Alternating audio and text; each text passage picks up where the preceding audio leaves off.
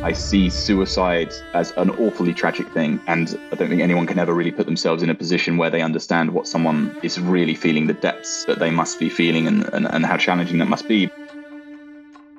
Part of the man box, the rules are like you don't cry openly or express emotion, except anger. You don't express any weakness or fear. You demonstrate power and control and view women as property and objects.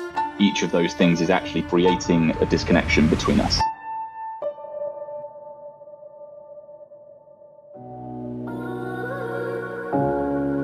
Welcome to the Authentic Man podcast.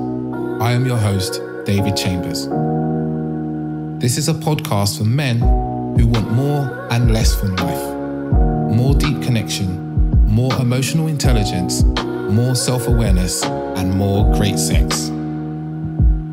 And less heartache, less conflict, less overthinking, and less stress. Creating dating lives, sex lives, and relationships that are incredible and authentic. My deepest goal is that you, the listener, can take away what you hear in this podcast and apply it to your life so that you can experience greater happiness, transformational growth, deeper relationships, and profound sexual intimacy. I believe that as men, we are capable of so much more depth than we are shown or led to believe. So join me as we get deep into this.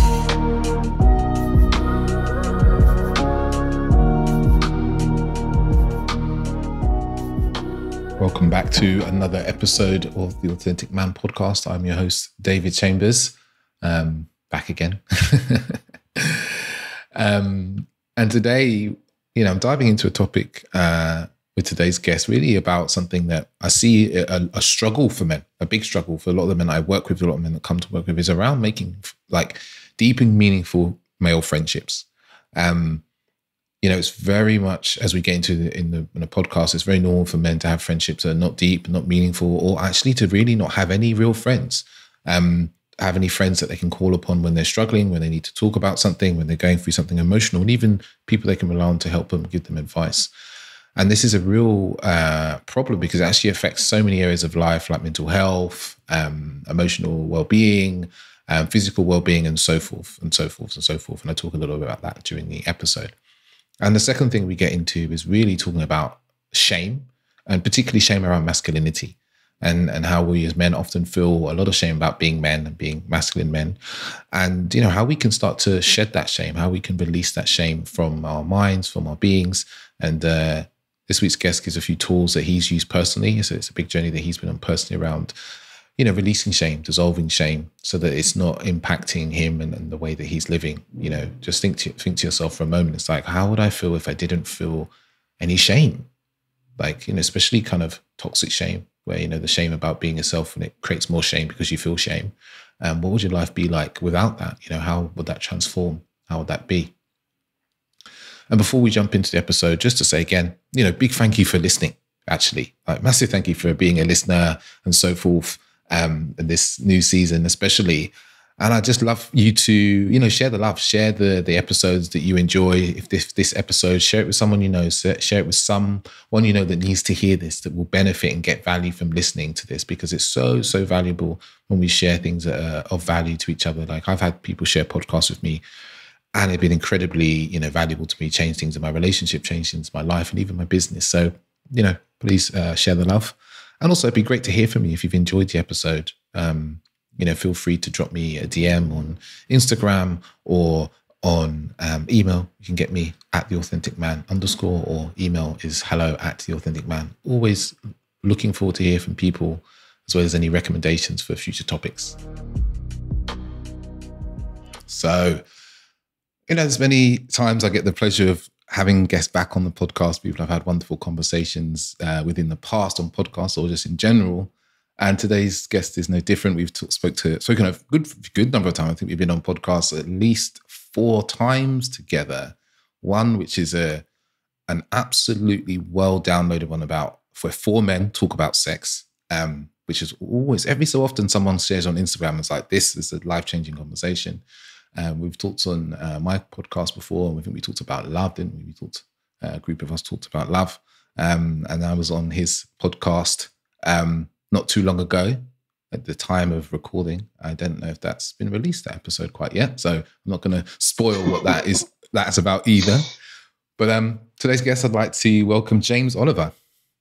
Thank you so much, man. I was going to say you're about to drop some exclusives of season 1 of the new podcast, which we haven't released yet, but we'll be doing so in probably the next month or two.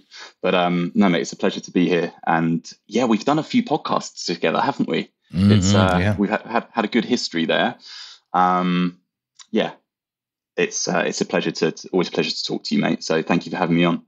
No, it's my pleasure. And I guess for the listeners' benefit, it'd be wonderful to hear, like, what is it that you do? So that as a topic is ever changing and unfolding. But I'm at the moment I've recently made the decision I'm a coach. I help people in kind of all facets of life.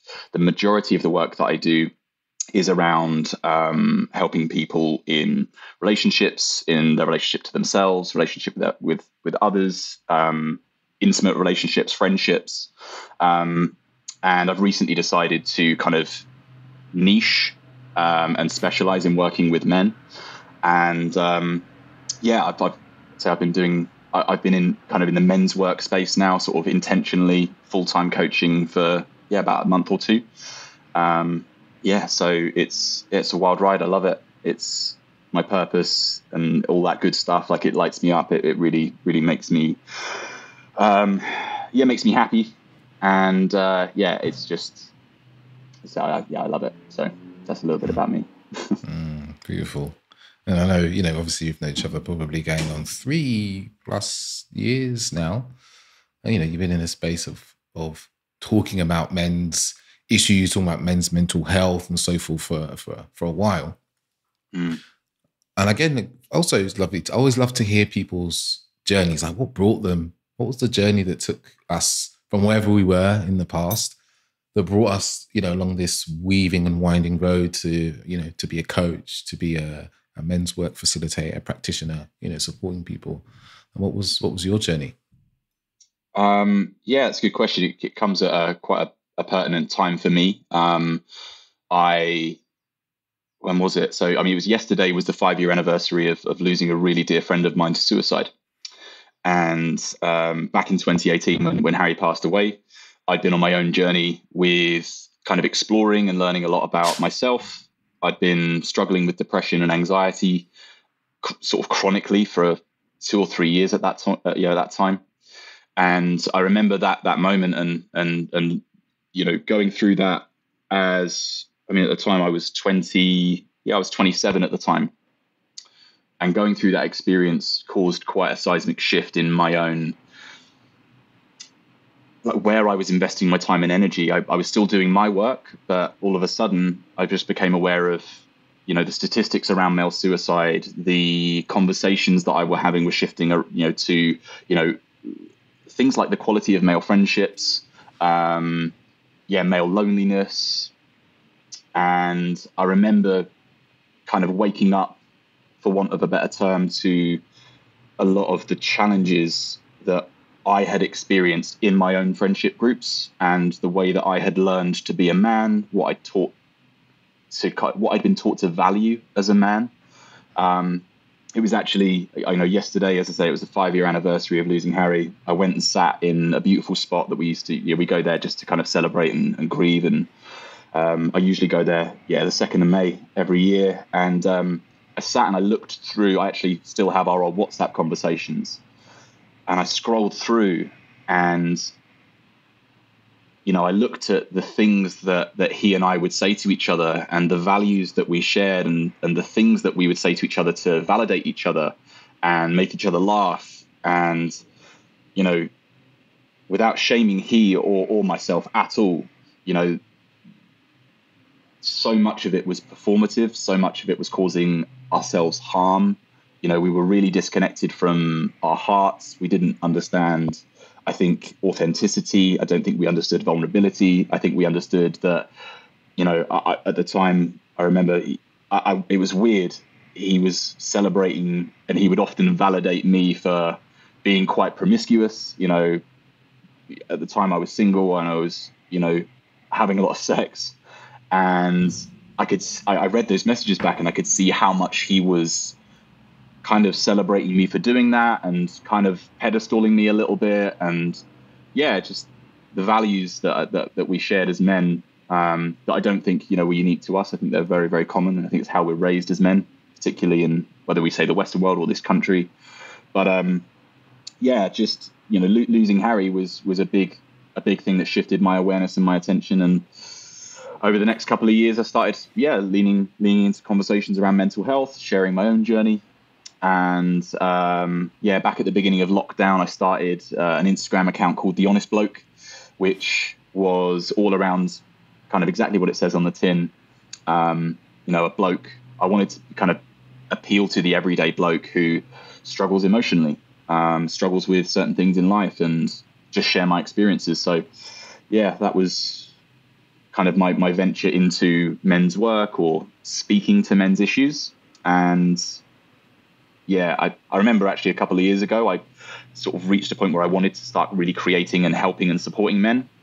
But I realized that I still had quite a lot of work to do. I had a lot of resistance come up, and I realized that I couldn't take men as deeply as I wanted to go with their healing and with their awareness, because I hadn't quite gone there myself.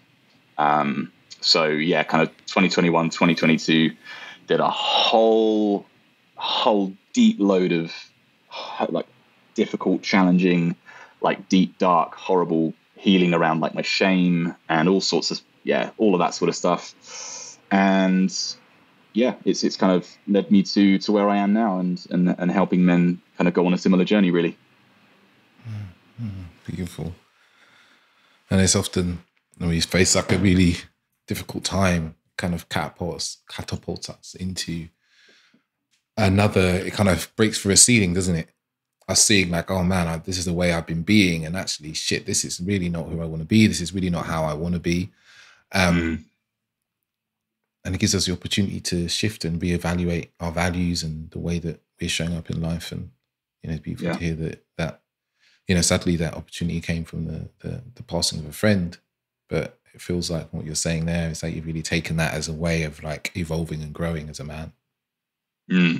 Yeah, definitely. And I don't look to take lessons from losing Harry, like just to make myself, just to sort of like soothe the pain and like bypass the pain. I deeply grieve, and I feel so much sadness for myself, for family, friends, everyone that knew him, and anyone who loses someone to suicide. And it's, as I say, it really kind of definitely it changed me forever. So I don't look for lessons and like takeaways and like ways of reframing things just to make myself feel better. But man, like if you can hold both and you can feel and grieve and be sad, but also look for like the beauty in it. It's taught me so much about, and I'm sure, we'll have some conversations about like my journey with shame and that side of things, but like unshaming death, unshaming suicide, I see suicide as an awfully tragic thing. And I don't think anyone can ever really put themselves in a position where they understand what someone, is really feeling, the depths that they must be feeling, and how challenging that must be. But, I sat on this spot yesterday, and I felt so much love and relief that he wasn't suffering, which, I never want to say that to like glamorize or glorify suicide, but there's a very real pain that stopped in that moment. And, I'm grateful that he's no longer in that pain. So lots, endless lessons. And I've no doubt that I'll continue, every year that I go back, or every time I think of him, or every time me and the boys talk about him, we'll continue to learn more and take more from it. Yeah. I guess I've never really looked at it so much in that way. Like, suicide, there's a pain, at least it's ended. It's not, obviously it's a tragedy, but there's also that to be grateful for, there's often something to be grateful for in life, even in the darkest of times. Yeah, absolutely. And, that's also, there's so many ideas, sort of what feel like opposing ideas here, but also, it's important to say that pain has stopped in him. Naturally, that pain has somewhat passed, if not amplified or multiplied in those that loved him. So, it's not that it's all good, but, where we can find sort of glimmers in something that's quite dark, I think, we should take those if we can.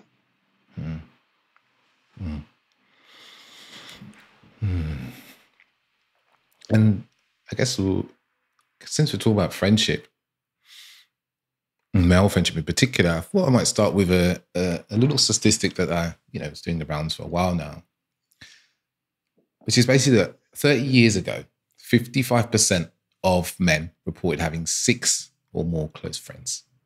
Right? And now, 15% of men report having no close friends at all. Right? Wow. Men reporting they have close friends is down to, I think, about 24, 25%.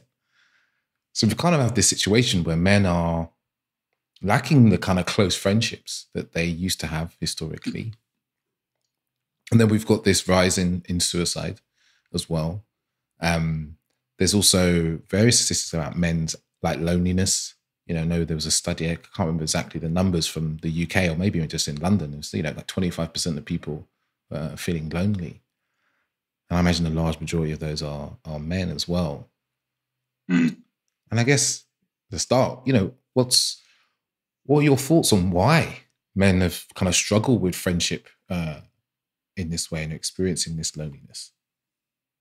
Yeah, it's a great question, mate. I think, and this isn't really a concept that I've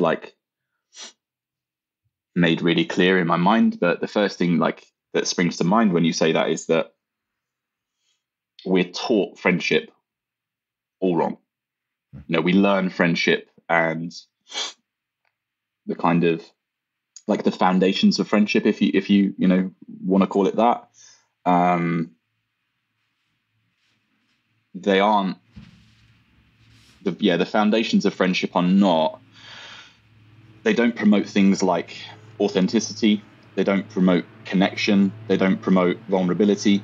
They have some great foundations like banter and fun and silliness. But I think that those actually should be more of a secondary, if you were to look at it like a bit of a pyramid, those shouldn't be on the bottom as the foundations of what forms friendships, what forms sort of really solid, really good male friendships. My experience or my feelings on my own experiences with male friendships are that I've definitely experienced. I've been in circles of friendships where it's all about banter, it's all about having fun, it's all about drinking, it's all about recreational drugs, it's all about all of those sorts of things, right? And actually, when you drill down into it, every single aspect of those things is all about disconnection. So each of those things is actually disconnecting us or creating a divide or a disconnection between us. So I think that in a world where we're waking up to a lot of this stuff, but that I think that's great if it's being taught. If we're teaching children in schools and we're teaching, we're raising children to connect. We teach them values around kindness. If we teach them values around non-judgment, if we teach them around discernment, all of these sorts of things, and we actually educate and support our children to have really good, authentic, really those real good friendships with those foundations, then that's great. But I think, we are still way behind that. It's what about the men in their 20s? What about the men in their 30s? Teenagers now.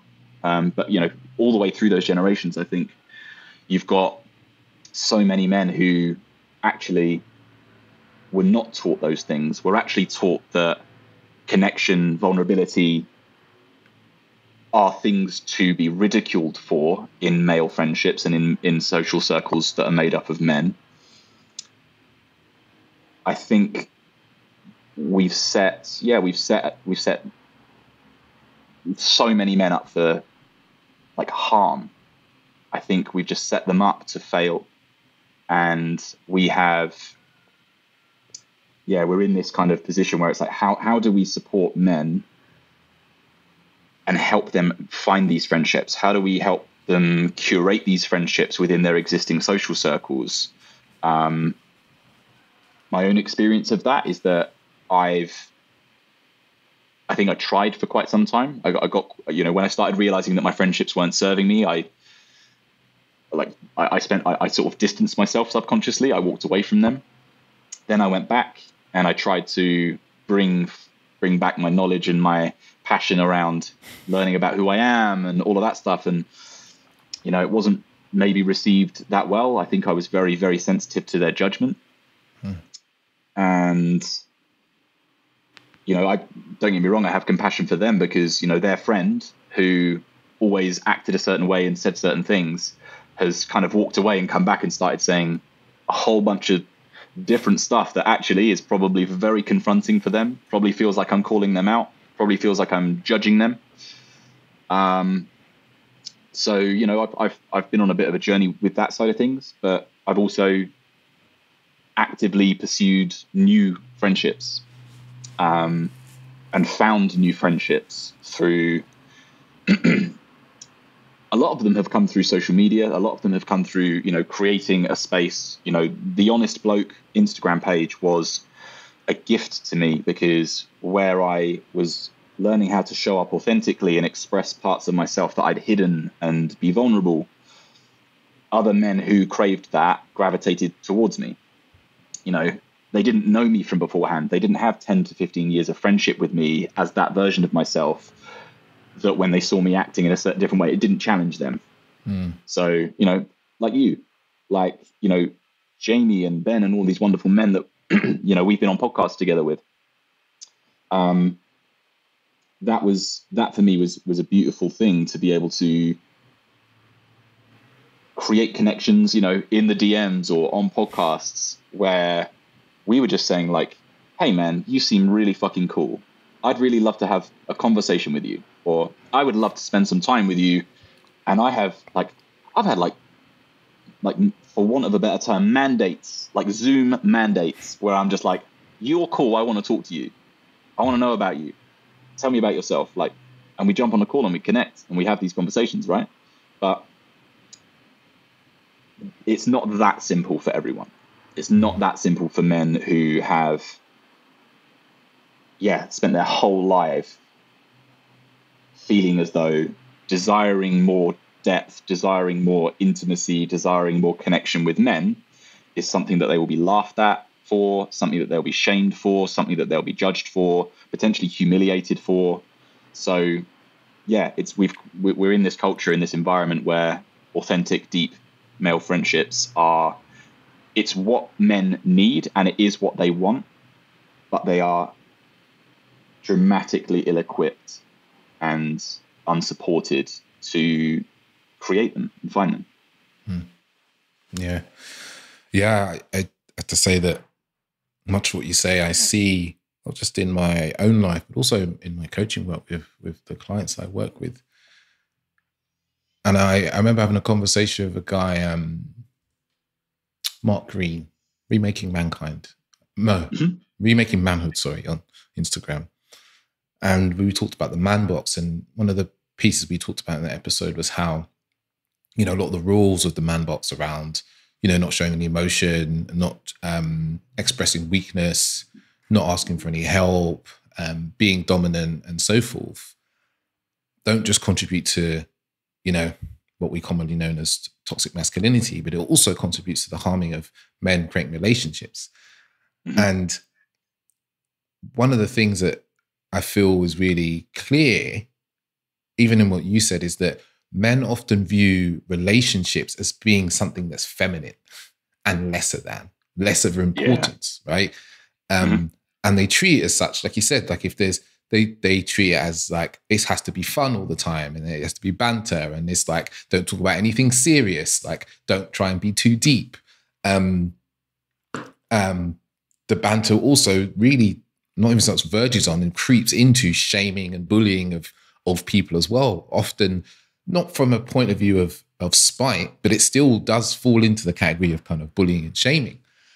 And it's interesting to see that, like, okay, that's how we create really toxic romantic relationships as well, right? We don't, and it's not a conscious thing. It's just like you said, men are not equipped and schooled in the way of creating intimate male friendship that has depth, meaning, honesty, challenge, all the things that we actually need as men to grow, so that it leaves men with all these friendships that lack any real substance. So even if they had a few friendships, right, they're feeling lonely because like they can't go to anyone for any emotional support, because the men they know don't know how to give emotional support, and they don't know how to ask for emotional support on top of that.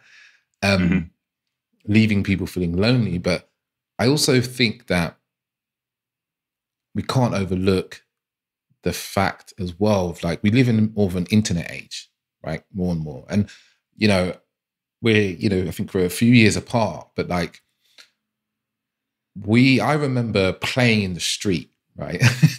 I remember playing in the street, playing football in the street. I grew up on the council estates, but it's even better. We didn't run on the street. There was a big concrete area. It was literally just concrete. And you could kick a ball around, put a couple of jackets down and all this kind of jazz. And those were some really beautiful bonding times for me as a young boy. And then lucky enough, I did sport and I played cricket and I played football and all sorts. So I, was always involved around friendships. But now in this internet age, and not to say that, I had my nest and my SNES from a young age, but in this internet age, kids are getting mobile phones at 8 years old. Yeah. I imagine participation in sport has probably dropped down quite a bit. Kids get deep into playing video games, and that's all they do with their time, right? So all their interactions with other humans come through a screen, through another screen. And I wonder if this has an effect on their ability to socially engage with other people and create these relationships, leading often to their loneliness as well. I wonder what your thoughts are on that.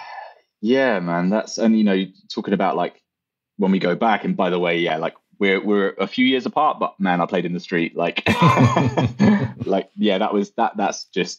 the quintessential childhood, isn't it? Like and I think when we look back at that, we value that so highly, right? And you talked about like handing or like getting,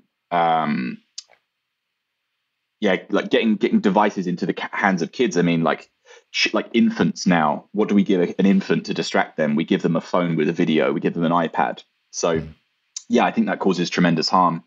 And, we're also, I guess we're in an age where parents also are more stressed and having more sort of just loaded onto them, to which they can't be as present and supportive with their child. So it makes sense that they hand them, the phone, the iPad. But I think that the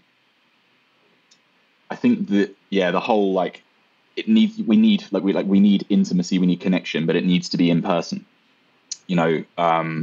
Yes, phones and yes, social media, they connect us, but they also give us a safe space to hide when we don't want to be seen, when we don't want to be heard. We don't notice what we don't see, right? So let's just say you went into a black hole of like darkness and depression, and let's just say for a month, your little circle at the top of Instagram doesn't pop up on my screen. Am I going to notice that? Like, no way. Like, I love you, but like, and it's nothing to do with you. But like, there is a very, very small chance that I'm going to sit there and go, Christ, you know who I haven't seen in a while? I haven't seen David putting stories on. I haven't seen him sharing his podcast episodes. I haven't seen his content, because I'm so inundated and overloaded and overwhelmed with everyone's content that is designed to keep me overwhelmed, designed to keep me addicted. And I'm not going to see that. So, Yeah, I think that physical spaces, like in person, like whether it's events, in person, get-togethers, like are vital. They are absolutely vital for connection, for friendships, for, I think that we can sit down and have a conversation, right? And I think you and I, who are probably quite self-aware, quite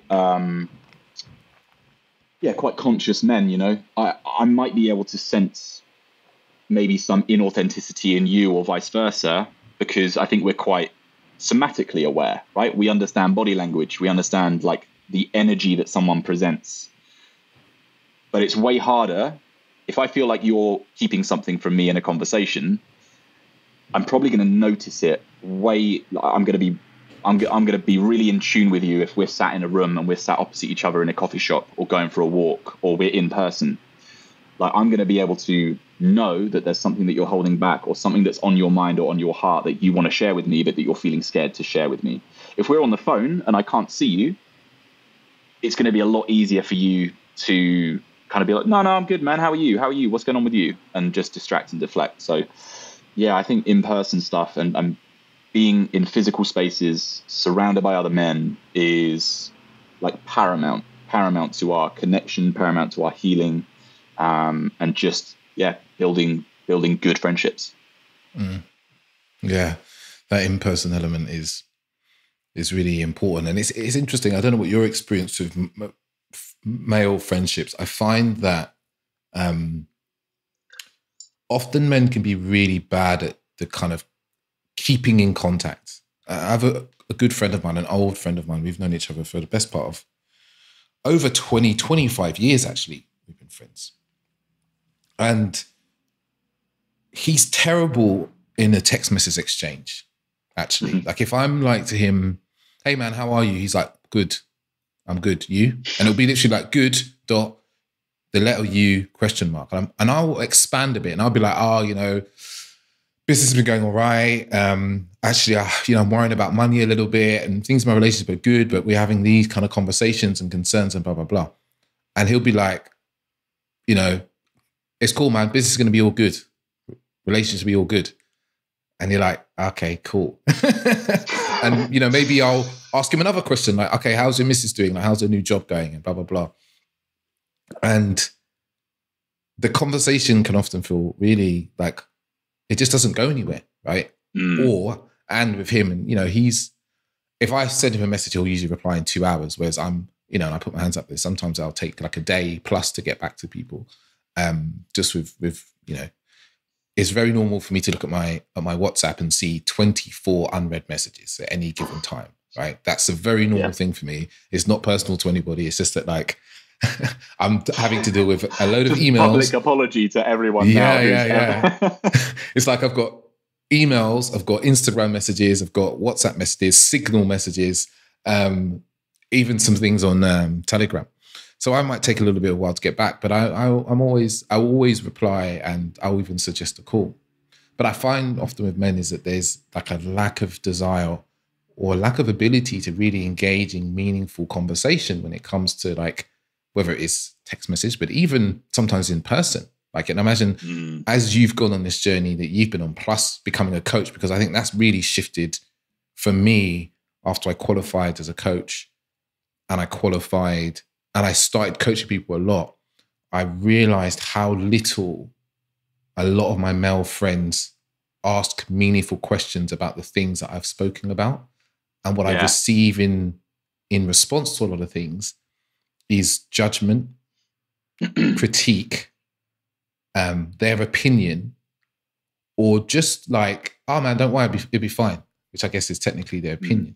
And actually that really, and I've really seen it in the last probably 6 to 9 months more than any point with some of my friends where I've got some of my male friends I've known for many years have gone on a journey themselves. And with some of my friends who haven't, and like the difference in talking to them, and sometimes it's been them all together at the same time. And you've got one friend who's like, oh, so you're doing this breathwork thing now. Like, how did you train with that? What was that like? What's some of the results you get with clients? What do you get out of it? And then they'll just be like, breathwork, that sounds stupid. And you're like, wow, this is such an interesting conversation. And, yeah, for sure. I see how that's detrimental to male friendship. But again, I'm interested in like, possibly your experience, even the experience of your clients with that kind of the way in which male friendships often are centered around, or friendship in general, because this is people. It's like, it's not curiosity, it's judgment.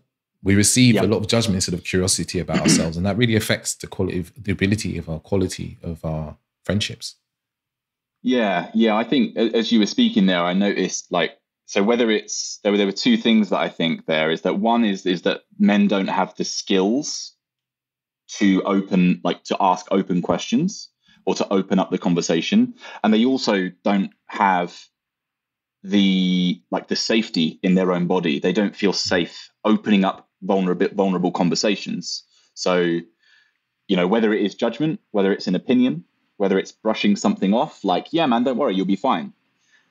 A lot of that, I feel, is driven by a subconscious desire to close that conversation to create safety, i.e., there's vulnerability here, there's emotion here, there's depth here, there's potentially some, my friend is telling me how he's finding his relationship difficult, or he's expressing, I can feel that he's hinting, or it's a desire to share with me, to unload, to almost to unburden himself, and really, he's looking for someone to hold space for him and to listen. And what's the typical thing that men do when someone does that is they offer advice. They give you the solution. They go, here's what you should do. And more often than not, that is actually driven by a subconscious desire to get out of the conversation. So, for me, it's this trend of closing conversations rather than opening them. You use the word curiosity. And obviously you and I know within the work that we do, whether it's with our clients or whether it's within ourselves, whether it's, conversations we have with our friends, right? We know that curiosity is just the most incredible virtue, right? But curiosity by definition implies that we don't know everything about the thing we're talking about. We're taught we're looking for things that we don't know. So to be curious is like, what am I missing here? What don't I understand about this? What more can I learn here? And that is in direct conflict with the way that many men are raised. And that is that in our value is in being right and, being like whether it's winning, being right, being the best. So to demonstrate that you don't understand something, or you don't know something, or you want to learn more about something is kind of like considered weak. So, curiosity is, again, you and I will know this, right? And many will know this hearing this, is that curiosity is just the gateway to such a deep understanding and it's a beautiful, beautiful practice and an incredible lens to adopt and view life through. But it comes in sort of contrast or in resistance to what men are taught they should be. So I think that's probably where men typically they just try and shut stuff down. Yeah, here's what you should do.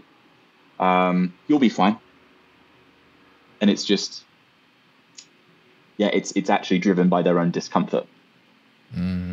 It's like I've always kind of seen it very similar to what you're saying there, where you bring like a conversation and it's almost like what you're talking about is creating uncomfortable emotions in the body of your friend or friends. And unconsciously for them, that these uncomfortable emotions, they want them to go away. They don't want these emotions currently in their system feeling this. So they do exactly what you're saying, is they offer advice. They tell you it's going to be fine, because it's almost like, no, I don't want this. I don't want this in my space right now. And there's that kind of sense that we get. Strangely, I think we also then receive that as like, who I am isn't welcome. My opinions, my experience isn't important, right? And we kind of all get into, in groups of friendships that like almost we learn it's like, well, if I'm going to bring something that's not fun and joyful and banter-like and talking about how many women I slept with or how good the sex is, all other things become non-welcome. And it's almost this partitioning. It's like, these are the parts of who I am that are welcome in this friendship and these friendships, and these are the parts of me that aren't welcome, and there must be something wrong with these parts of me, because I also struggle with these parts of me, so I should hide these parts of me from my friends and also myself, which has quite can have really a negatively profound impact on our lives. Yeah, absolutely. Like, when, you know, the part of us that I think as well, like we talked about the skills that men have, right? Men are taught to value being like problem solvers and fixers. So subconsciously, like we say, the motivation is to distance themselves from difficult emotions. I think also down, like under the surface, there is a positive intention with the skills that men have. Offering solutions is what they feel they are doing to help. Yes. So this is important, right? We don't shame men who can only offer solutions, but we understand why they can't sit with the discomfort of the awkward, challenging, emotionally vulnerable conversations. So yeah, I think there is a positive intention there, as much as there is a subconscious intention to, which I guess is also a positive intention, is to protect themselves. This is unsafe. This conversation, this vulnerability, these emotions are not safe they're not safe. I'm not safe here. So I'm going to offer a solution, shut it down. But of course, yeah, positive intention, the negative impact is that it dismisses the other person, it gaslights the other person, makes them feel like their feelings aren't valid or safe to be expressed, and their needs go unmet in that interaction or that exchange, don't they? So yeah, that's spot on. It's really true. You know, there's that, as you said, there's the intention is almost, there's a tension of love. You know, if I give you this advice, this is the greatest gift I can give you. I can give you advice. I can tell you that everything's going to be all right. Because there's not maybe a conscious understanding that listening and kind of holding space, as we often call it, is actually the gift that we can give to our brothers as well, that can be equally and sometimes more valuable than any advice or pick-me-up words. Yeah, for sure. You know, one of the most valuable tools or skills that anyone can learn, but particularly men, is, you know, in any scenario where someone is sharing or unburdening or just saying what's on their mind or on their heart or whatever it might be, is ask them, do you want me to listen or do you want me to help? Do you want me to offer solutions here, or do you just need me to sit with you and listen to you? Just simple as that. Because if you ask that question, sometimes they might be looking for your advice. Sometimes they might be looking for solutions. But if you don't ask and you give them solutions and that's not what they were looking for, we know it's dismissive. It bypasses that person's pain, makes them feel completely invalidated and unseen. Just ask. It's so simple. But again, like that is, you know, we talked about the skills that men are not raised with and educated on. That's a real simple one, isn't it? Like when you think about it. But if you think about when you were taught to do that, you won't be able to find it because we weren't.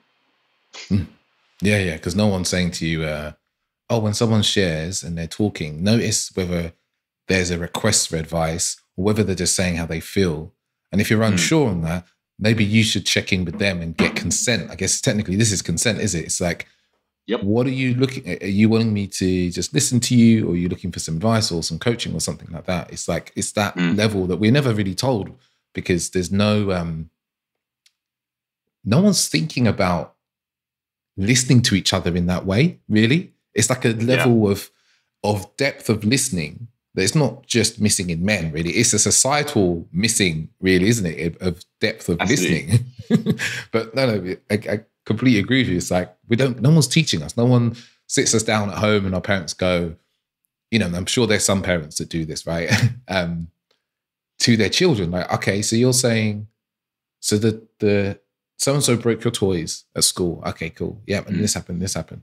So do you just want me to listen to you, or do you want me to do something? Would you like me to try and fix this problem for you in some way? Giving the child an option at, like, you know, 6, 7, 8, 9, 10, 11 years old to go, no, I can sort it out. Okay, cool. So you just want me to listen? Yeah. Okay, so what else happened? And because that's the kind of schooling, isn't it? It's the modeling of the experience that we want them to start to create for themselves. So I guess the question leads on to my next thought is like, I know we touched on it a few places, but it's nice to just have it like in one place on the podcast with people. It's like, what can men do to cultivate better friendships, whether that's finding friendships or deepening the ones that they have? Yeah, this is a great question, because within my experience, I think I've kind of gone full circle with it. Like, I noticed that my current friendships, a few years ago weren't serving me. They didn't feel good. And I noticed a desire for more depth, more connection, more authenticity. And I felt really scared of trying to create that in my current environment. Like, it was too uncomfortable for me personally. So yeah, I sought them elsewhere. I think things like men's circles and men's communities are becoming more kind of mainstream and more accessible and less shamed or judged. I still think there's a long way to go with that. Me and my friend Harry have recently started like our own, men's community. We have men's circles, community calls, events, and the feedback that we get just from 10 men jumping on a call on a Wednesday night with relatively little agenda, where we sit and just share and communicate and talk about what's on our minds and what we're going through, is profound. It's unbelievable, the feedback that men have just to sit in a space and hear men share what's going on in their lives. So I think that men's communities, men's circles, they're not advertised on TV. Like, you'll have to probably do a little bit of digging to find them. But with the internet, these places and these communities are really accessible. Like mine and Harry's is called One Brotherhood, and it's very much designed to welcome anyone and everyone that identifies as male. We are all brothers. That is the message. That's the ethos. That's the philosophy. And you and I, for example, we had a beautiful conversation on my podcast, mine and Jamie's podcast, which happy to share a bit now, bit of a teaser. But, we had a beautiful conversation around our experiences as men and the similarities in those experiences, but also the differences in those experiences through the lens of our race. So many of us, like in conversations online or wherever it might be, we make these generalistic, very sweeping statements, right? Men this, women that. And I often think it's so easy for me to sit and talk about men's mental health or men's shame, right?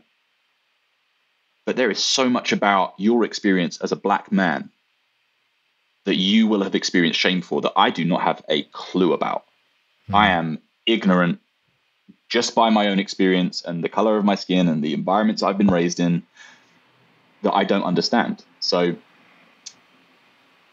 there's a beauty when you get together and have these conversations with men, as I say, whether it's in a men's circle, whether it's in a community, whether it's, an intentional conversation with your current friendships, where you message your group chat and you say, hey guys, little bit of an idea. I'd love it if once a month we can get together, on a weekday evening or on a Sunday or whatever it might be.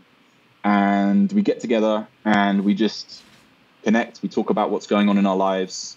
I'd just love to create a space where we can talk about some real shit, rather than the stuff that might predominantly come up in the typical ways that we interact, which is more banter based or more surface level. So, I think you have to be like, men have to first of all become aware that that's what they need, which we all do. We're humans and we desire connection. We need connection, not just, like you said, intimacy. Connection there's nothing overtly feminine about it. Like, it's part of our nature as humans. And then, actively go out and create these, like, seek out these environments. Like I say, that's probably the best ways that I would say you can do it.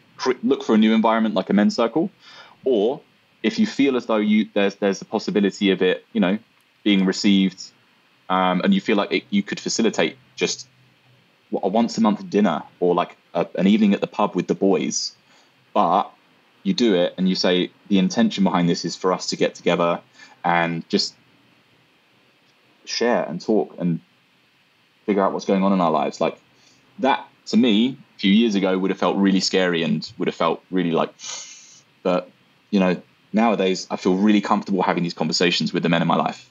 So yeah, but like I say, it's I think you have to take it upon yourself to go out and find and create these connections, which is scary, but we need it. And it's like we know why men are uncomfortable doing it, but on the other side of it is just there's so much healing and there's so much beauty in that, seeing men just share and connect with that, like that depth and that vulnerability. So I have another program coming up in September, 12-week program this time, because I see a lot of men desiring to show up in their lives with more leadership, more expression, more connection, more depth, more openness. So I have my program, Being an Authentic Masculine Man.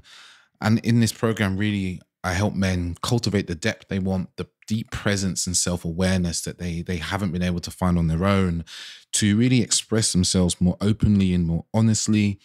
Through the program, men have really shed a lot of shame, been able to show up powerfully in their relationships, been able to express themselves and feel confident in their dating lives, and really let go of a lot of sexual shame as well. And this is just the content, right? Like I said, the men that have been on the program in the past, they've come back and said it's completely changed their lives.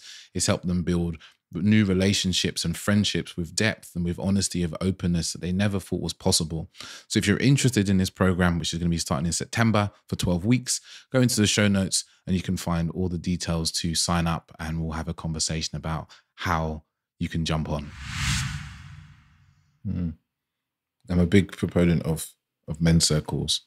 I'm doing some work now with a company called Men's Circle. I actually, a couple of weeks ago, I facilitated a theme circle about sex and intimacy. Nice.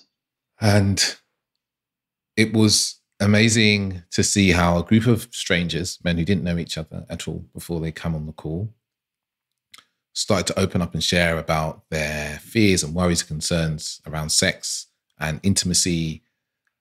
And what was really profound was, after we went round the circle completely, how much of our experiences were very similar. Our fears, our worries, our concerns, the things that are not going the way that we want were very similar. And this was a shock to a lot of the men that were sitting there. At the end, they were like, wow, I'm not alone. Like, oh, you're having these thoughts as well. Like, oh shit, I'm not alone. And at the end, everybody said, like, man, I feel like a weight's been lifted off me by simply just being here and talking and sharing and hearing other people speak. And I know that often men feel like, what's the point in talking, right? No one's listening.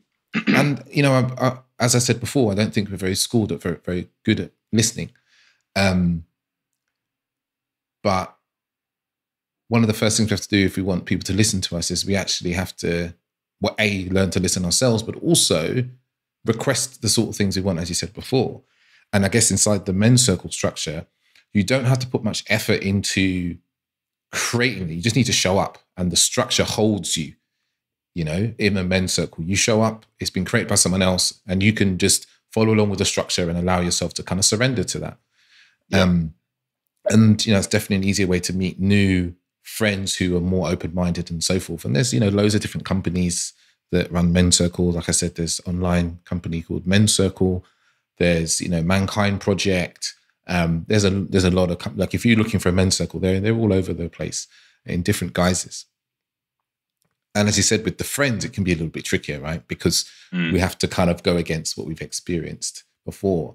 And I can definitely say that, there's probably one or two friendships I look at and go, oh, I've really kind of shied away from being like, hey, this is what I need from this friendship, or this friendship isn't really going to get any deeper because like I've shifted and changed as a person, and obviously you've shifted and changed as a person, but I actually want this friendship to continue and I want it to be deeper, because that's a difficult conversation for us, right? That's uncomfortable.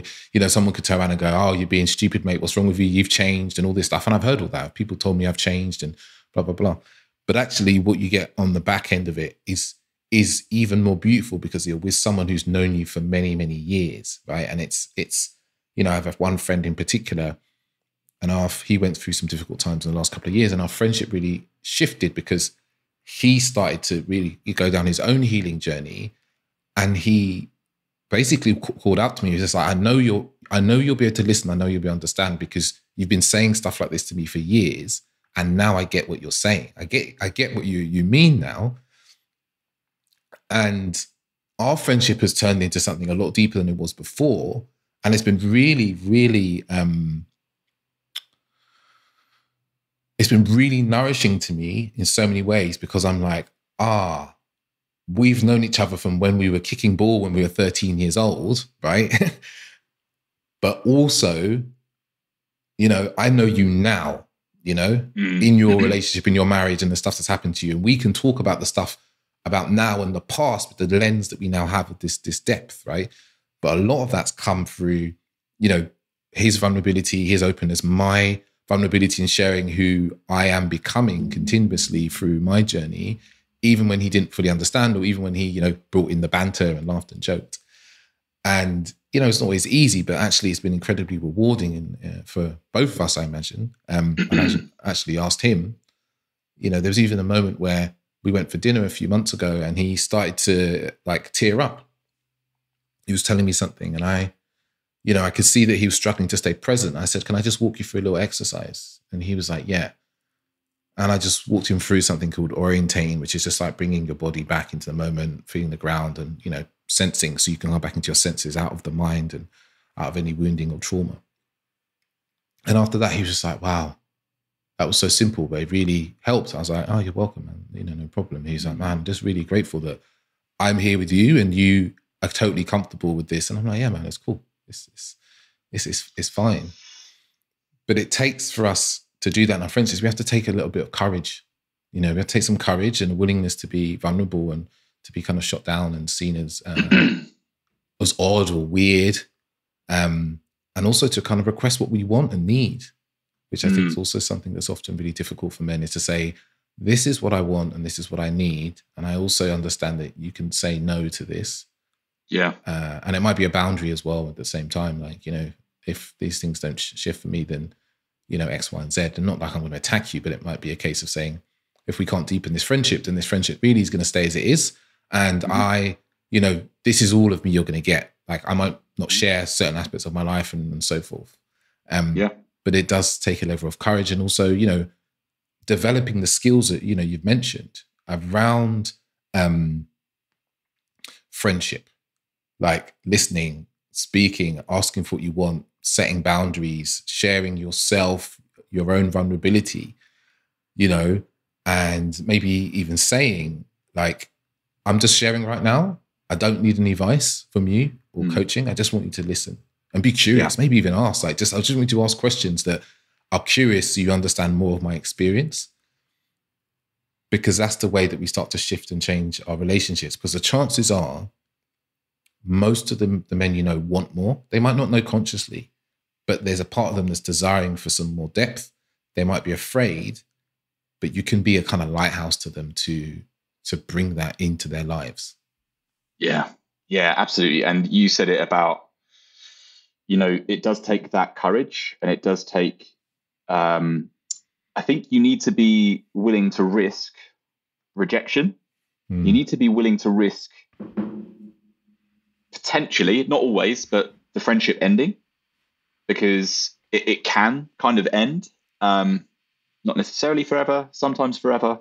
But, you said, if this doesn't change, then the friendship will stay as it is. Sometimes it could be a firmer boundary. It could be, if this doesn't change, actually, I've realized that there are ways that you show up or we interact in this friendship that are actually quite harmful, and that they need to stop. And if they don't stop, then I don't want to be a part of this friendship anymore. I don't want to continue engaging in it. So I want to continue having a friendship with you. I want to continue this, journey that we've been on for however many years. I have this with some friends in my life now, where I've kind of just taken a step back, left the door kind of, open. I haven't set firm boundaries, but I'm kind of like, I'm I don't really want to put myself in situations or social environments where I'm going to be expected to act like I used to, or judged for how I act and say and speak and think now. Like, you can come and meet me. Like, I share, I've got a podcast. I've got a social media account. I've got this, I've got that. Like, I speak about my work. I share stuff that's really important to me on social media for anyone and everyone to see. You can show up, you can step in, you can drop me a DM, you can message me on WhatsApp, you can give me a call, you can talk to me about any of it. Like, that'll always be open. But like, if I experience judgment, or if I experience shaming, or if I experience, any of that from you guys, then like, that's on you. I don't want to be a part of that anymore. And it can be hard to do that, it can be difficult to kind of set that with people, and people don't always, as someone who's come out and spoke very openly about his life, I imagine you probably had this as well. It's like, some people really disapprove of the things you say. Some of your friends will be really, like, I found some of my friends like just basically spend all their time whenever they contact me through Instagram is like disagreeing and telling me where I'm wrong about things, or mocking things that I'm doing. And it has really been like, oh, wow. Like, this is how, and then when you kind of say something like, hey, like, why do you always do that? They're like, oh man, I'm just joking, man. Like, chill out. Like, why are you being so sensitive? And you're like, oh yeah, okay, this old chestnut again. Yep. And trying to like ask you a question like, oh, you're so sensitive these days. You used to be so like chilled, relaxed, and blah blah blah. And you're like, yeah, man, I just got a bit older. I just grew up a little bit and matured and talked about topics that are like meaningful, and I can kind of hold it and I can talk about it. And but that's the side that's difficult. And I think some of those friendships that in the past, I've definitely just, like you said, you just create a distance and you just go, I'm here if you need me. And they come what I call kind of legacy friendships. I like we that. got history. We got history. We've known each other a long time. We'll catch up over some beverage or dinner, right? And we'll talk about old times in many ways. We'll talk about sport. We might talk about relationship. We might talk a little bit about the struggles we're dealing with. But I'm not going to call you when I'm in the midst of like real difficult troubles and I need someone to listen and maybe someone to advise me in a way. And I can enjoy that friendship for what it becomes, talking about old times and reminiscing and, talking about current things. And I can enjoy that friendship for what it is. I can still bring most of who I am and maybe try and deepen it a little bit, but equally, I have to be mindful of who the person I'm talking to. Like, if I'm not going to come and be like, I don't know. I spoke to a friend of mine recently. We were talking about, what's it called? Drag queens reading stories. And he was like, oh my God, there's this an agenda. They're trying to remove gender. That's the agenda. And I was like, no, man, it's just drag queens reading stories. He's like, it's confusing for children. I said, dude, it's confusing for you. Like, kids just see someone dressed up in clothes, reading them a story, like in the same way that they dress up in their mum's dresses. Like, it's not confusing for them. It's just like, maybe we should ask the children what they think. Oh no, they're trying to break down gender, like, blah, blah, blah. And I was like, dude, this is really paranoid thinking you've got here. And I realized there was a point where I was getting quite angry. And I was like, this is another thing on the list. We don't talk about this anymore. I didn't say it, but I was just like, we're not going to talk about this anymore. Because my mind's open and compassionate to people and their experience. Your mind wants judgment and want to see where things are wrong and what's right, what's right and wrong. And sometimes with friends, you just remove things off the table as conversations, or when they come up, you just kind of go, yeah, man, cool. And you also decide to limit your kind of engagement with those people. It can be the same with family as well. But it doesn't mean you have to just completely let go of the friendship unless that's exactly what you want to do. Exactly. Something that kind of came up for me, when you were sharing there is like, the longer we have friendship, first of all, we don't get taught that friendships might not last forever. We don't get taught usually when we get into something, comes up a lot when we talk about romantic relationships, but also with friendships, is like we don't learn about how long they might last, or how they might peter out, or how they might end, and how to navigate them ending. But the practice of not attaching yourself to the story and the narrative of what you thought a friendship could be, get that curious lens on, right? Oh, like what might happen next? Like, oh, I was, when something happens, or a shift in the dynamic of that relationship changes, get curious about it, detach from where you thought your friendship was going to go. I've got friends that I've been friends with for, probably best part of nearly 20 years now, my oldest friends. And over the last couple of years, I've realized that actually the thing that was causing me pain in that friendship, yes, was the behavior and stuff, but it was actually the expectation that they wouldn't do it. It was the expectation that they could give me more depth. It was the expectation that when I would share with them and be vulnerable with them, they would be able to hold space for that. Yeah, I think that most of what causes us pain in these friendships is the behavior. It's the way that they act, the judgment or the ridicule, or them not holding space for you, whatever it might be. But it's the expectation that they can do that, or that they should do that for you. When they don't meet that expectation, that's the thing that causes you pain. And so I think, we can be upset that they can't do that. But actually, if a lot of the times, and this could be any relationships, right? I've had this in friendships, had this in partnerships, I've had that with family, definitely with parents, is expecting a person to do something or give you something that they are not capable, willing, able to give you. Well, your expectation is setting them up for failure, and that's, them failing you is, if we want to talk about like taking radical responsibility, them failing you is kind of on you. And that's what's causing you pain. So if you can drop the expectation, if you can let go of the expectation that your friend should be able to hold space for you, understand you, not judge you, well, let go of that judgment.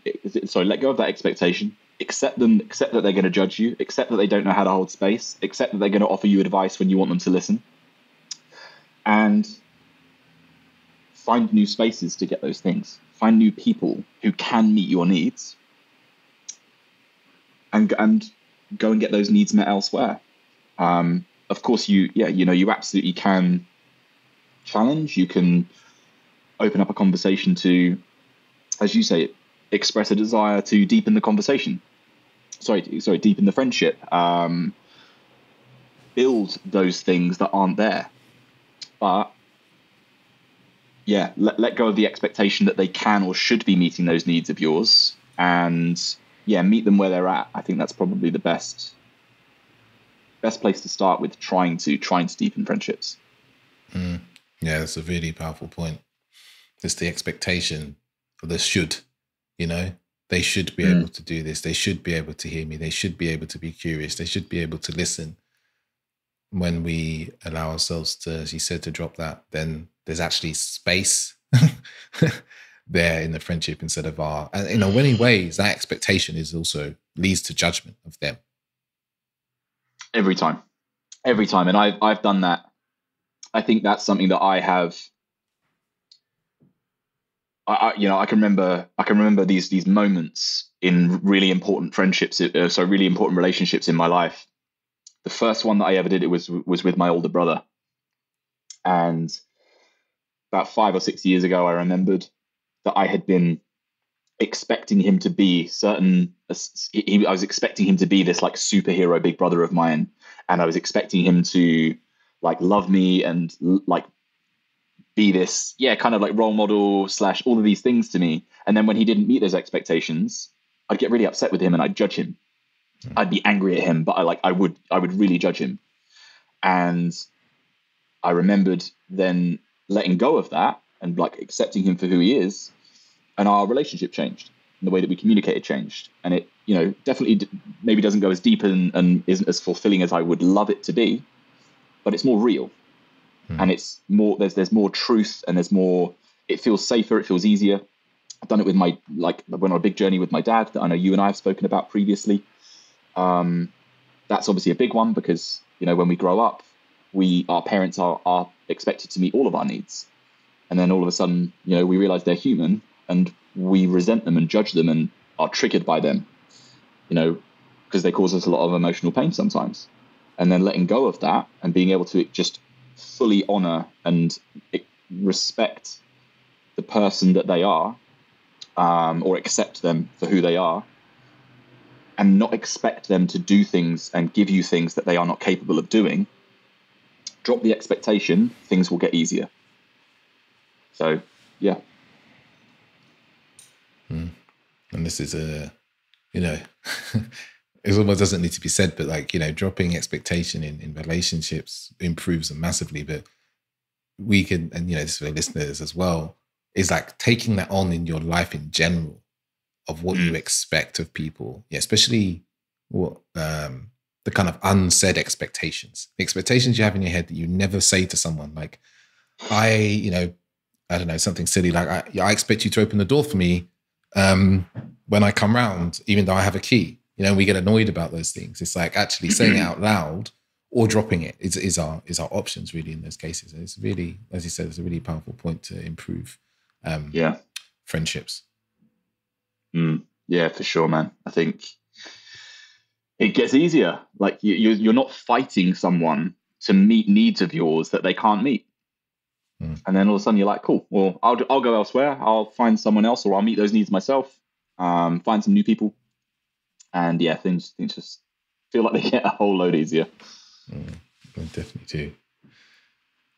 And then before we finish up, I think it'd be nice to, I know we wanted to talk about deshaming masculinity, and I still feel like it's something, a really important topic, and it's, it's not too dissimilar from the friendship stuff. And I know, we both work with men, so we, really see the shame men carry around being men, masculinity. And this isn't necessarily a new phenomenon. I'm going to sit here and go, oh my God, it's only started happening in the last 5-10 years, because it hasn't, because I've read enough to know that. I don't know if you've read the book Fire in the Belly. No.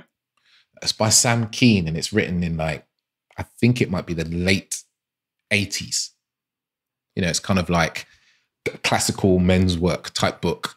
And he's already talking about men feeling shame around masculinity, right? He's already talking about, going to men's groups and being and so forth and all that jazz, and how he's run them for many years. But I guess the question for yourself is,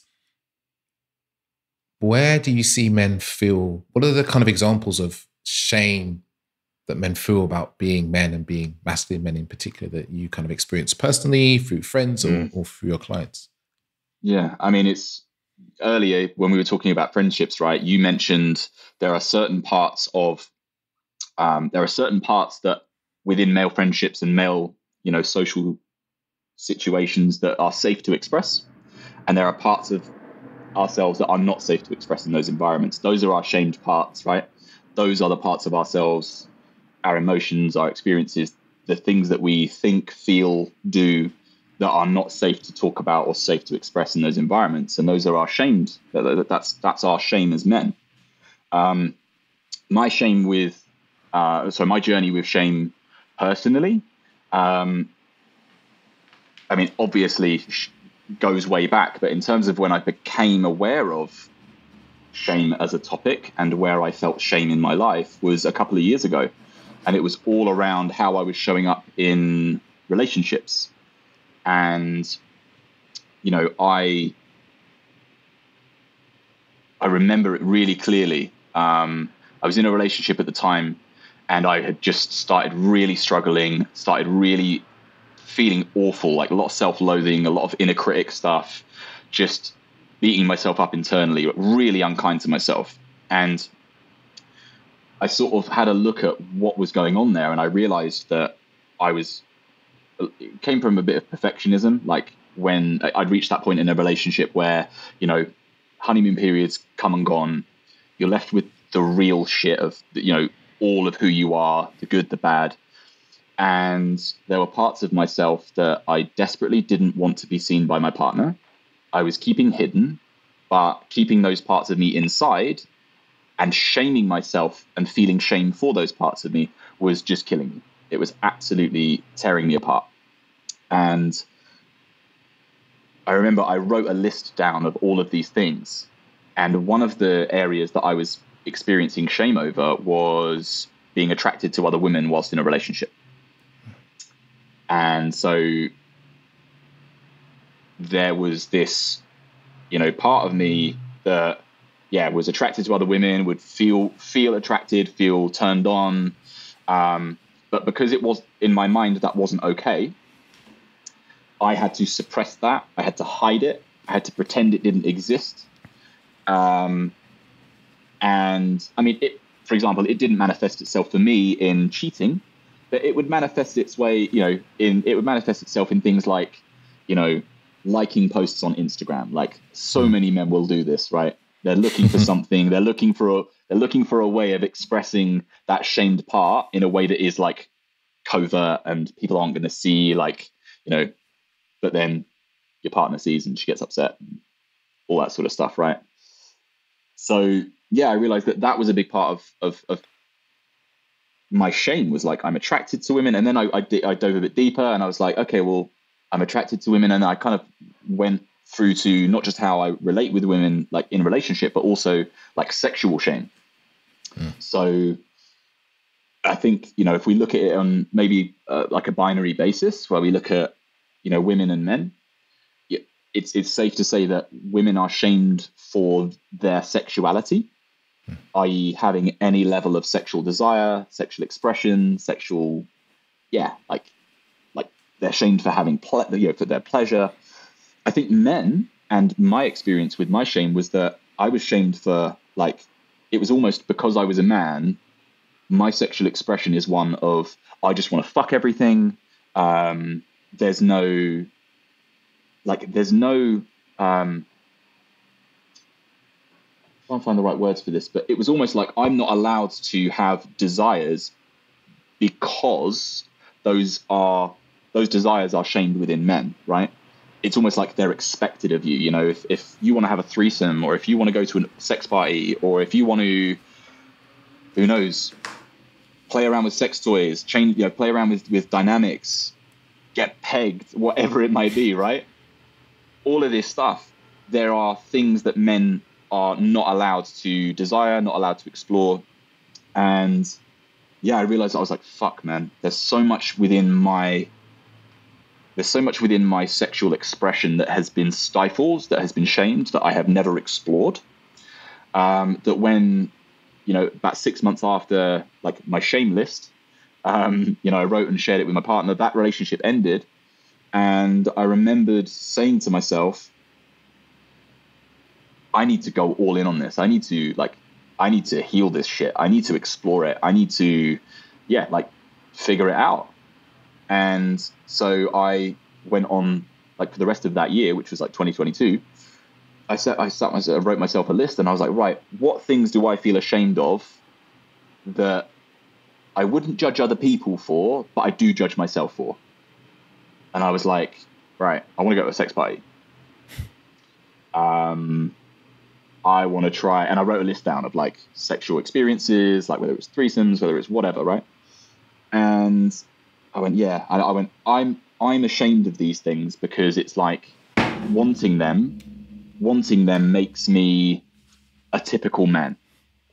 It makes me someone who doesn't, it's like you can't have intimacy in those environments. It's like wanting those things is just about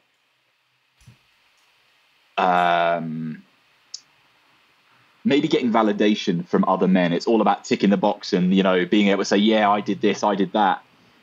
Actually, I did a whole bunch of stuff last year in this journey of experiencing these things and expressing myself and understanding who I was sexually and, you know, intimately, that I haven't told people about. Like, it was never, I sure as shit didn't talk to any of like the boys about it. And actually, you know, when I began looking at how I relate with people. And, I stepped into a new relationship later that year. We started looking at some, non-traditional dynamics. We started looking at non-monogamy, or like having an open aspect to our relationship. When I have shared that part with, friends of mine, you said it earlier, you get met with judgment. And actually it's quite interesting, because part of me that, has always historically, I said earlier, I looked back through my messages with me and my friend Harry, right? 5 years ago, we talked about like who we were sleeping with and how many women I'd slept with that month and all that sort of stuff, right? Very externally motivated. I was driven by external validation there. When I was exploring, let's say, for example, going to sex parties, but from an intrinsic, internal desire to understand and express who I am sexually, when I was then, bringing that up or talking about being in an open relationship with men from an intimacy and from like a truth and an authenticity, it was just met with judgment, because I wasn't sat there going, oh, I fucking shagged like some X number of birds at this party. Like, it wasn't that. It was, there's more intimacy, more truth to that. So, yeah, it's been tremendous in healing that shame in me. It's been a beautiful experience for me. And then, that's sort of, I think that's been like my main area of shame. But, I've since gone on to unpack things like I've been shamed over my self-expression. I've experienced shame in my life through my intelligence. I've been shamed through, just so many things.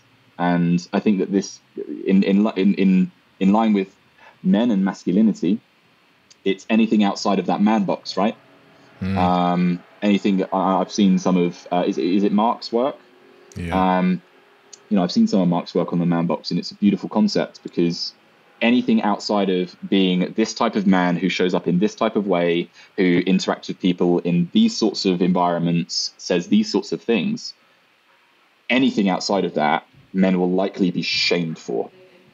And it's as though men have to be a one-size-fits-all type of man, and we are just shoved into that. So it's scary to step out and step out of that and explore your shame. It's deeply uncomfortable. But on the other side of it is just authenticity, it's liberation, it's freedom, it's joy, it's pleasure, so many amazing things. It's it's interesting you say that, like, because as you were speaking, I was like, man, like, what are the ways that I see in myself and also in my clients that we're shamed? And you mentioned the man box, like anything that's kind of outside of that. I don't know all the rules off the top of my head. Actually, I can tell you, because I've got it as a GIF. Actually, for some reason, I've got not a GIF. Sorry, no, it is a GIF, but it's just an image. It's like part of the man box. The rules are like you don't cry openly or express emotion except anger and lust. I think lust should also be there. You don't express any weakness or fear. You demonstrate power and control, especially over women. Aggression and dominance. Be a protector. Not to be like a woman. To be heterosexual. To not be like a gay guy, to be tough, athletic, strong and courageous, to make decisions and doesn't need any help to do that, and to view women as property and objects. Wow. And yeah, it's a strong list, isn't it? And when you live your life in that way, outside the social norms, like when you show up, you're going to be shamed for a lot of things, right? Because I was looking at like, where do I feel that I've been shamed? And I see my clients, it's like, showing emotion, for instance, is a big one for a lot of my clients. Anxiety, fear, and also, and I guess this is a slightly different one, is like not showing emotion, right? I know a lot of men have been shamed for not showing emotion. I know that's inside the man box, but there's a kind of dualistic nature to this shame and man box. I'll mention at the end. Some men I know just feel shame for being a man. Like, just because I'm a man, and men have done so many terrible things in the world, like I feel that sometimes as like, you're walking along the street late in the evening and you're walking and there's a woman in front of you. And this used to happen to me so much when I lived in London, because I walk quite quickly and I've always lived near tube stations, right?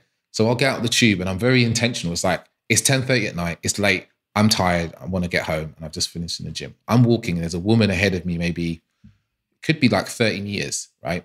And I'm thinking like, oh shit, I'm going to catch her in about 3 minutes, right? Not in any malicious way. I use the word catch, but I mean, I'm going to catch up to her in 3 minutes. And then there's going to be a really awkward moment of a couple of minutes where she realizes that I'm coming up behind her, right? And she sees this big black man walking behind her, and she has two thoughts in her mind. One of them is like, is he going to rob me, right? Let's be honest, right?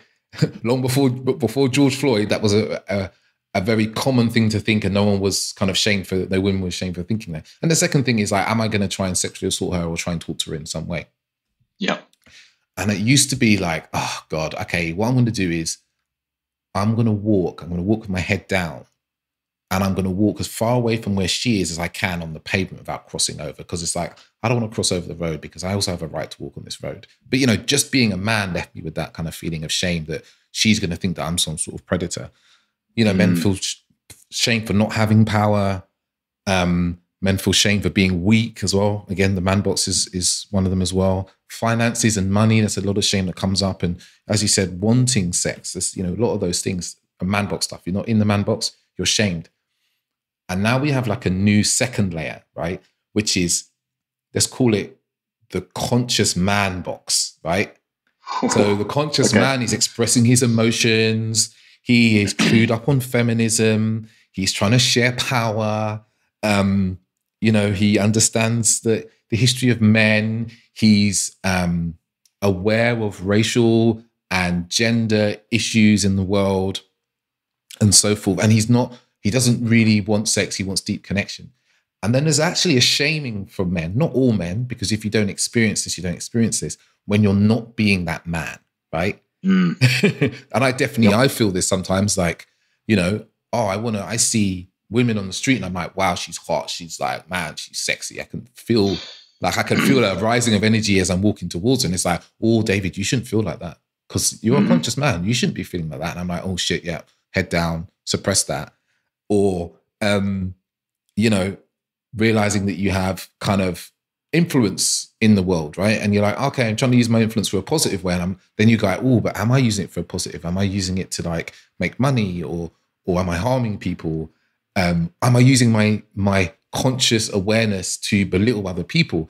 It's almost like, and I see this with some of my clients, especially around emotions. I work with a lot of men who struggle to express their emotions, and they're in relationship and they're like, I'm being shamed by my partner for not expressing how I feel, not being able to express my emotions correctly and blah, blah, blah.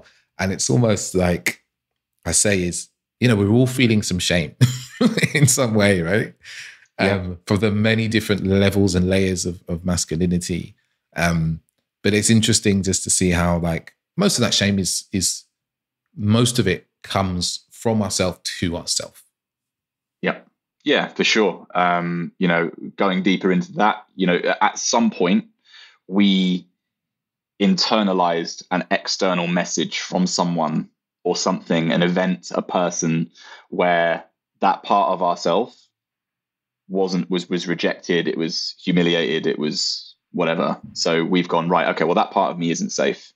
I'm going to suppress that. And now that part of me is not allowed to be seen. It's not allowed to be expressed. That is now shamed. Many men call it, put it into our shadow. It's part of shadow work is bringing this stuff out. One of the biggest problems I've seen with clients that I work with is they become aware that they're experiencing challenging emotions that they don't know how to deal with. And they shame themselves for not being able to solve that problem. So they're, experiencing anxiety, and they shame themselves for not being able to solve the anxiety. So they're not just shaming the anxiety itself, they're shaming their inability to solve the anxiety. So it becomes about who they are as at the deepest level. They're shaming who they are and what they think they should be able to do.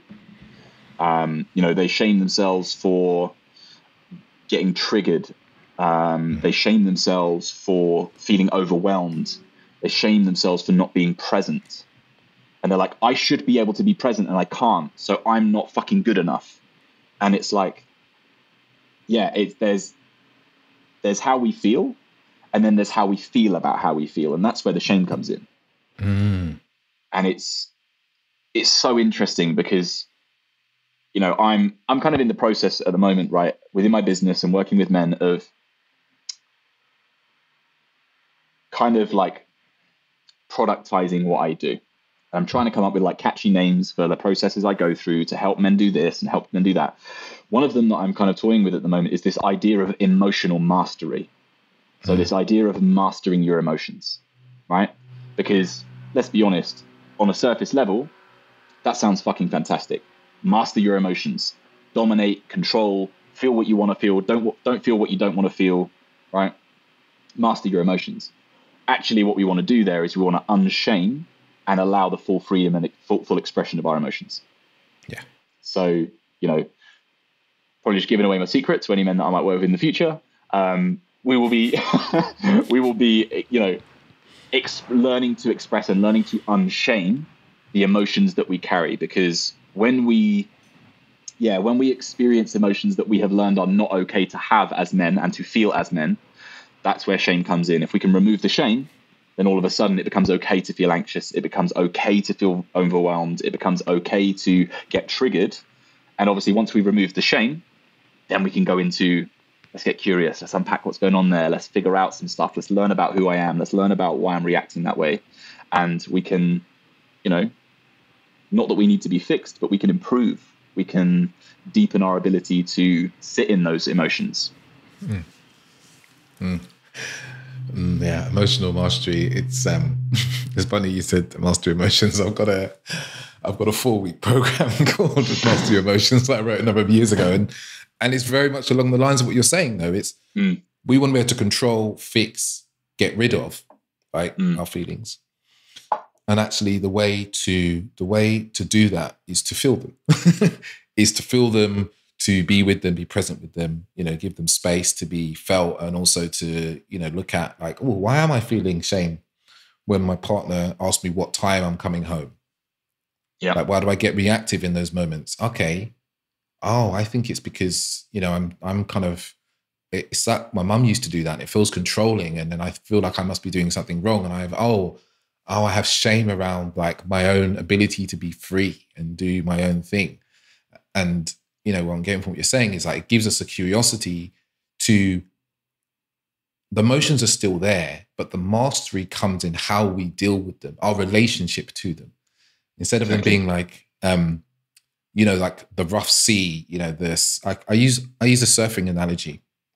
It's like what you think you want is to be able to like hover above the sea, the rough sea, and just like not engage in them at all. But actually the reality of it is you become an adept surfer, and you're able to like ride the waves and not be crashed around with them, which sometimes is going to happen. And you're able to ride your way back to shore instead of being like absolutely smashed against the rocks at any given moment without any warning or understanding, and feeling overwhelmed and feeling like you're drowning. That's the kind of analogy that I see with the emotions there. Yeah, I think it's, and look, you know, we can, I guess if we liken it to, let's say, masculine and feminine dynamics, or I kind of lean more towards like yin and yang, right? And it's always wanting to be in the doing, always wanting to be like, right, I want to master these emotions. I want to dominate these emotions. I want to be able to control them. And actually it's all about surrendering, letting go of the need to control, feel into them, be okay feeling them.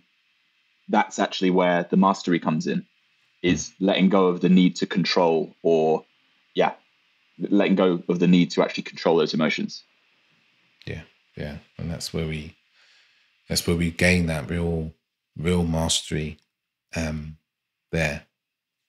And I'm also thinking it's like, when we've got these kind of traditional, the man box, these traditional ideas of masculinity, I guess, how do we kind of unhook ourselves from the shame that is produced from, you know, that style of masculinity as men, kind of individually, but also collectively? Yeah, it's hard. I think it starts on an individual level. Get familiar. Like, my journey with shame started with learning about what shame was, and then learning about where it was showing up in my life. So I sat down and I wrote a list. And like I say, I remember, there was like sex, there was sexual desire, there was sexual expression, there was attraction. But then, I looked at, I've been shamed for a lot of my life for things like my self-expression, and, which a lot of men are, because, I started painting my nails last year because it was, for me, I saw other people do it and I thought, I like that. I like the idea of the conversations that will start. I like the idea of how painting my nails will challenge people around me to perceive men and masculinity. I remember when I've done a bit of work on, for example, shaming self-expression, right? I remember going back to being a kid. My dad would always, I was an expressive, wild, wacky, bit of a weird kid, right? I was a little weirdo, putting on silly voices, acting in silly ways because it felt fun to me. And I remember my dad always used to say to me, you should be an actor. Like you should, I was like a little Jim Carrey, like could have played those sorts of characters. But then when I would act in those ways in front of people, and I would act in those ways in, at parties in front of his friends, and he was embarrassed, obviously I would be told, James, stop that. And I could feel the embarrassment of my dad, and I could feel like that visceral reaction that he was going through, where he felt like, his son's being a bit strange. And so he didn't nurture it. When it was safe to, he would nurture it and celebrate it. But when it wasn't, he would judge it and he would shame it. And so, that became something that I, became conflicting within me, and I learned to suppress. So, I think it comes from, look at any areas of your life, any areas of your feelings, your thoughts, your emotions, your experiences, where you feel not good enough, not worthy. You feel that you have to hide. You feel like you would be embarrassed if people saw. And just write everything that comes up for you. Journal on it, meditate on it. And get curious. Start thinking, where's that come from? When did I learn to feel that way about myself? Because you go back far enough, you would likely be able to find a time where you didn't feel ashamed for that part of you. And I think if we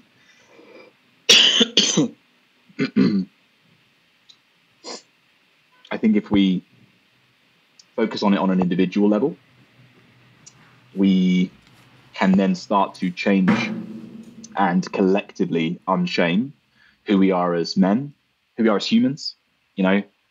Have conversations about this stuff. You said it earlier when you talked about the benefits of men's circles. One of the most healing parts of what a men's circle is and what it gives to men is it unshames the parts of themselves that they thought were wrong with them. Because when other men share their experiences, and other men share that they're having the same experience or a similar experience, what happens inside of us is, something called a disconfirming experience. It disconfirms the shame that we felt and have held over that part of us, because we go, oh my God, other people feel that way? I thought it was just me. So it's, do your own shame work and, figure it out, identify it, get curious about it, challenge it, compassionately, and share it. I've sat on this podcast now and shared that I, started going to sex parties last year and have an open relationship. And, I dated an escort last year, and all of these things that people will go, let's judge him.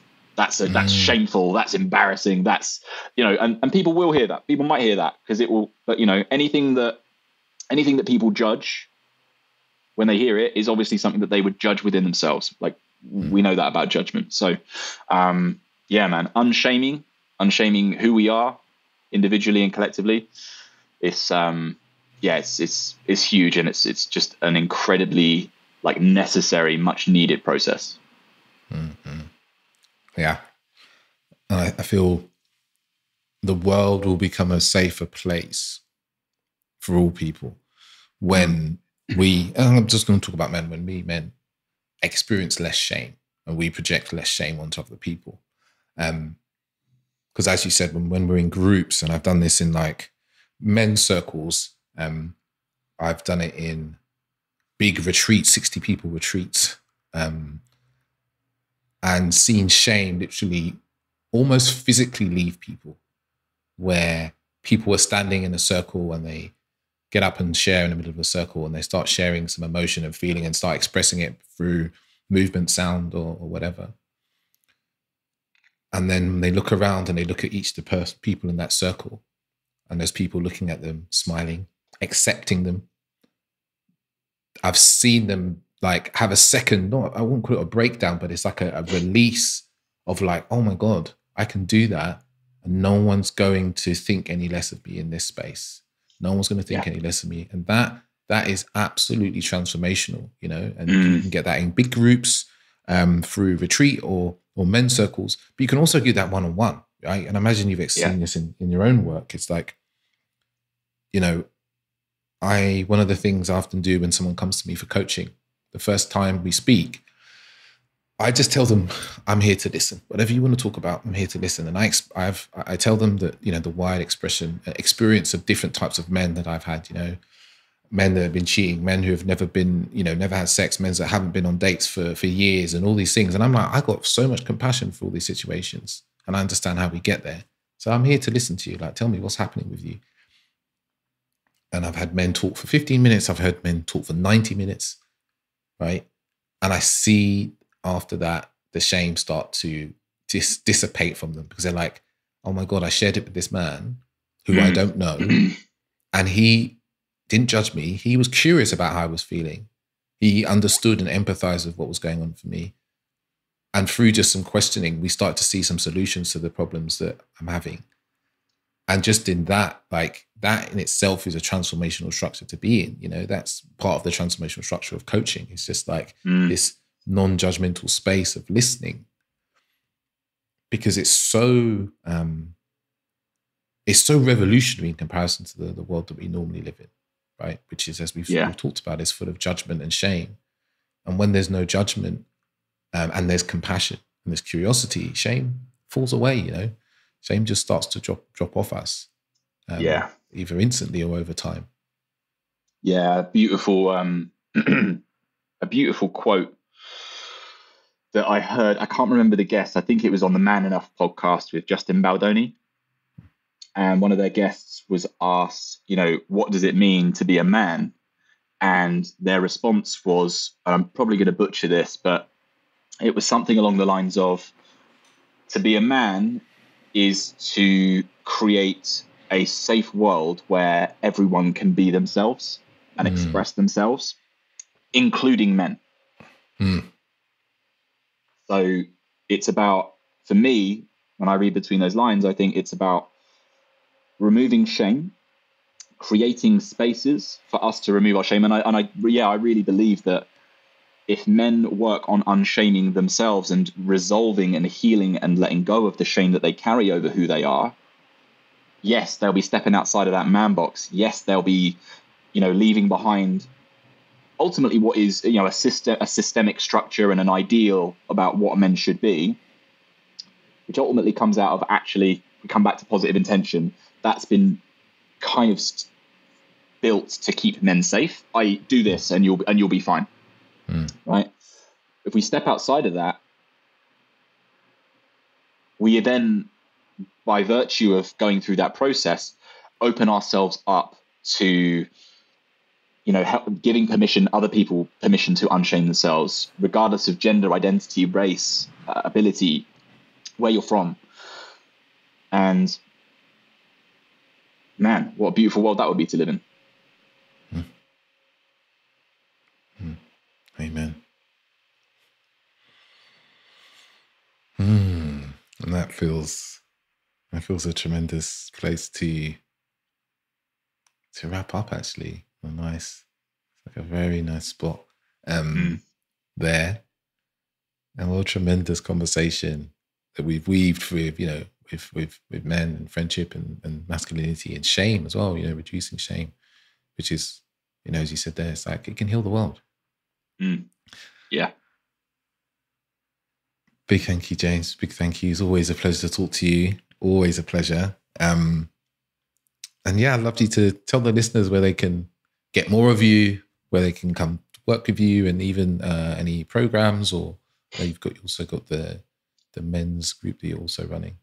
Yeah, thanks. So yeah, I mean, Instagram is always the first place. So I'd say come and find me over. I've just started a new one specifically for my coaching.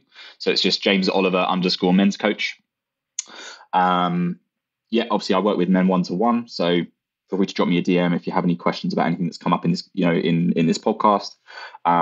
Happy just to, any questions about anything, please just drop me a DM. I'm always happy to just have a conversation. We've also got the One Brotherhood, which is at We Are One Brotherhood on Instagram.